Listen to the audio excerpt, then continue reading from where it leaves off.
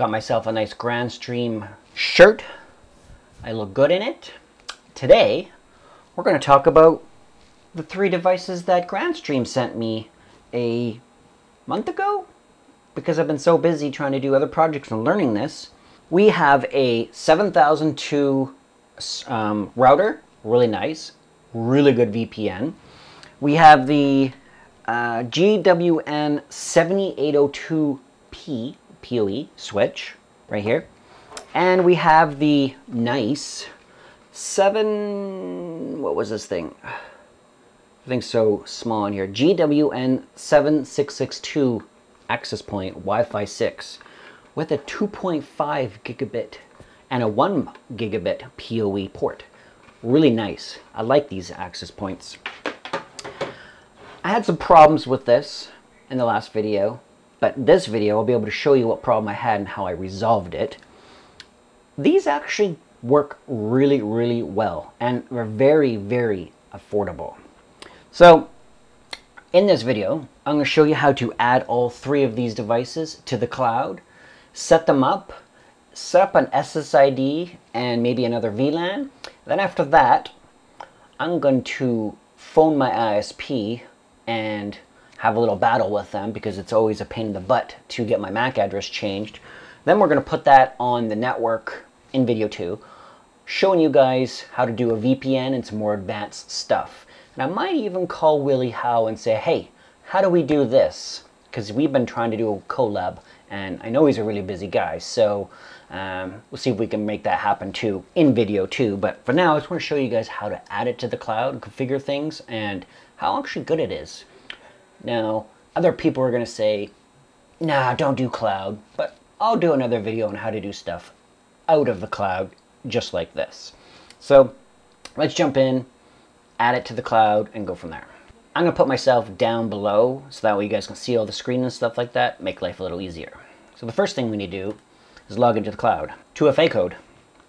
If you use a piece of software or a cloud and it has no 2FA, run. These devices on the bottom of every device has a MAC address, and then they have a secret password. So if you ever have to factory default these, you can go to the IP address of them, and when you add them to the cloud, I'll show you when we add them to the cloud, you take the MAC address off of these. So I copied all this information ahead of time because me squinting for 5 minutes to see letters and putting them in there wrong isn't really a fun time. I've already done all that stuff. Log it, we're in the dashboard. We're going to create a new site because they have multiple sites that you can have. And I want to emphasize this too. It's free. Everything I'm doing right now costs nothing. There's no fees at all for the cloud. You can have tons of networks. Mom and dad, your office, your side office, maybe your home network. You can have hundreds, maybe not hundreds. That's a lot to manage, but you can have a lot for free. $0. So let's jump in here. We're going to create a new network. The time looks correct. The network, we're not going to clone a network, but you can if you have a network that's similar. So we're going to go save. It will create that network for you. Pretty simple. And then what we want to do is go back up the top here and we want to change to that network. And there we go. It's online. Now I'm connected to this router right now, and all 3 devices are factory reset and ready to go. There's nothing special set up on this, so you guys are going to see how I add it and go from there. So the first thing we probably want to do is go to devices.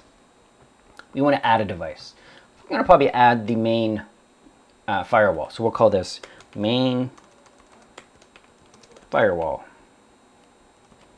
We'll grab the MAC address. We'll plop that in there. And then we'll grab the password. And then we'll call it the same thing, just so we can find it later on. We're going to say no to this because we want to start fresh. And there we go. We've added the main router, firewall. On these devices, when they come out of the box, you'll see on the backs of the ports, I'll put a picture in here, that there is the number port 3 will be for your WAN, but it's actually the secondary WAN. It took me a while to figure out how this worked. On here, the SFP2 modules, well, number 1 is WAN 1, and the third port, number 3, is your secondary for Ethernet. The SFP port 2 is for your LAN. And now I have this connected with the switch using some basic FS modules that I got. They're just 1 gig modules because these are 1 gig SFP ports. And they work very well, flawless. Both of those are on. So let's add the switch now. And just so you know, if you have this equipment at mom and dad's house and they have it plugged in and they can tell that the lights are on, you can add this to your portal if you have these 2 pieces of information to help out. Really slick idea. You don't have to be on the same network to do it. Now we have the switch added. Let's do the access point. I'm going to add this to port 1. Now these switches are kind of weird. I'm used to switches going 1, 2, 3, 4 or 1, 2, 3, 4. These ones go opposite. 1 on the bottom, 2 on the top, 3 on the bottom, 4 on the top. It's kind of backwards, upside down weirdness. I don't know why, but they just do that. So let's add the access point. Password. We'll click add and done. It's offline right now because it's still booting. Probably can't tell, but it's green. When it's online, it'll go purple. As that's setting up, let's set up a guest network. Settings, LAN. The main default LAN is here, but we're going to create a new one. So we're going to go add, VLAN name, guest, network, VLAN ID, 10, simple. Gateway will be the main firewall, because that's going to be the gateway. We'll give it 192.168.10.1/24, and we'll give it a DHCP server, but we'll give it a small one. So 192.168.10.100 to 192.168.10.180. And we'll give a DNS of 9.9.9.13, I believe it is. Actually, we'll just give it 9, quad 9. And 1.1.1.1. And we'll go save. Pretty simple. So now we have 2 VLANs, or 2 networks. And one's a VLAN, one's a normal network. And now we just need to set up 2 Wi-Fi networks and then assign those. So we'll go to Wi-Fi. The default one is GWN Cloud right here. We're going to change that. We're going to call this Jason's Lab. And for security, we'll give it a password. Basic, very basic setup.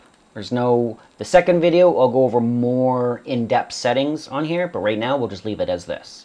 So we'll save that. And then what we'll do is we'll go add, and we're going to create the guest one.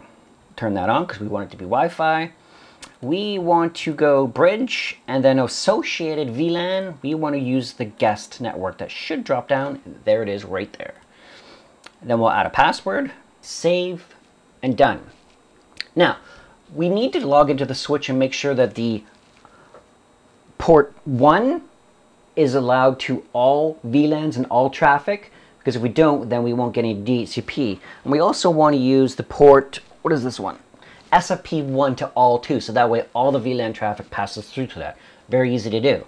So what we do is we go up to devices, and you'll notice here at the top, the access point's online too, but we're going to go to the switch. So we want to go to the switch, and then we want to go to port, and we can see that we have 2 active links on here. We have the uplink traffic port from the firewall to the switch, which is SFP1. So if we click on that, we can see that all VLANs are enabled, which is good. We want that. I'm going to go like this and go main link because I like naming my ports. We're going to save that. And since I already know that the access point's plugged into 1, we're going to label that too, and we're going to check and see if it's on all, which it already is default. Then we're going to go main AP. Actually, we'll name it the same as what we named the access point, so it's easy to find later on for troubleshooting and stuff like that. So that's in there. Let's see what happens here. So yeah, I got 2. I got to change that. I got 2 SSIDs that are in the same room. Jason's Lab. Let's call this Jason's Grandstream Lab. We got 2 SSIDs in the same room. I forgot about that. We'll wait for that to provision, but let's see if the guest one's here. Okay. Jason's Grandstream Lab is on my phone. We'll put in the password. We're online. We have an IP, but I'm going to turn off private and the traffic and the limit IP tracking thing, so that way we can see my phone and its host name in here. And that should make life easier. Yep, we got an IP address 192.168.80.131, which is in our scope. And do we see it in here yet? There's my phone right there. It's on the Grandstream Wireless Lab, and it says where it is right there. It says wireless, so it's on the wireless connection. Let's try the guest network before I make that other change and see if that worked. It did. That's kind of cool, because last time I had to make one change, and that change was going to devices and going to main firewall. It was under configuration, and it said network acceleration. If I didn't enable this to hardware acceleration, I couldn't use the network. Very strange. Maybe it was a bug, maybe something just didn't provision properly. I don't know. Okay, so now what I want to show you is something very, very easy. We're going to plug in my laptop to the switch just to make sure that everything's working. We'll plug it into port 8, and within a couple seconds you'll see my laptop show up on 8. We'll go to devices, switch, port. Oh, it's already there. My laptop is on port 8. We should be able to go fast.com. We have speed test. That's working. Now, what I want to do is I want to show you guys how to turn a port into a tagged port so you can plug a device into it. That's very, very easy. So let's do port 5 on the bottom. This one right here. And all we have to do is go guest network. We're going to call this MacBook. And we're going to use my laptop, plug that into it. And let's see if this works too. And it's online already. 192.168.10.120. Let's see if we can hit that.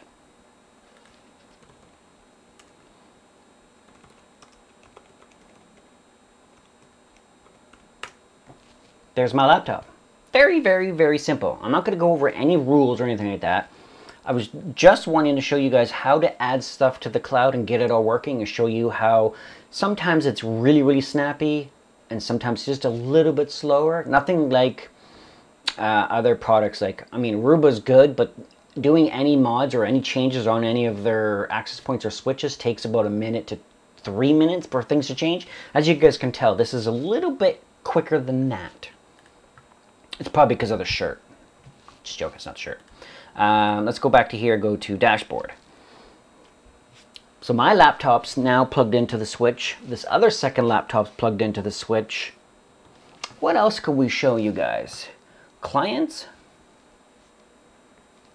Shows wired, so it shows 2 laptops. Did my phone drop off? Probably because it connected back to my Jason's Lab. Yeah, connected back to my Jason's Lab. Oh well, because I told it that's preferred network for it to be on. So pretty simple how to do all these things. So as you can tell, very easy to set up and navigate and use in a network. I've tried the VPN and it's extremely easy.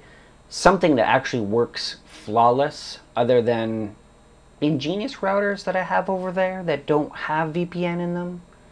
Hopefully one day they will, but we won't get into that topic. So today, hopefully that helped you out. If you have any questions for video 2 that you want me to address and show, I will address those in there, and we'll go from there. What do you guys think of my new sign? You like that? You have a great day. Thanks for watching.